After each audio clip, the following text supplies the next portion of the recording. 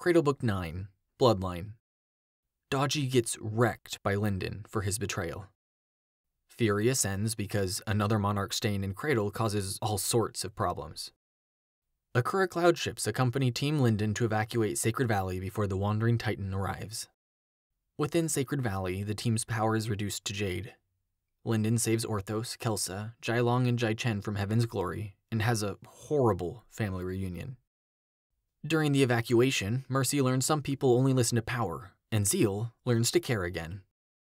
Ethan has his faith in humanity destroyed anew when dealing with Heaven's Glory.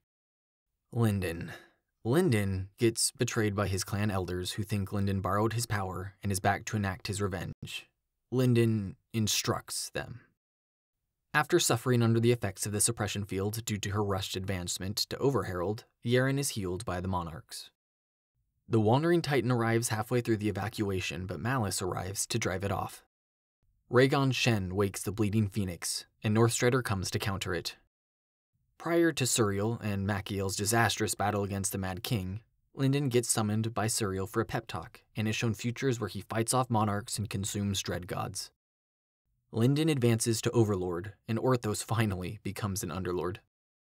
Dross masterminds a plan to drive off the Wandering Titan. Lyndon's hunger arm fractures and Dross overextends and breaks.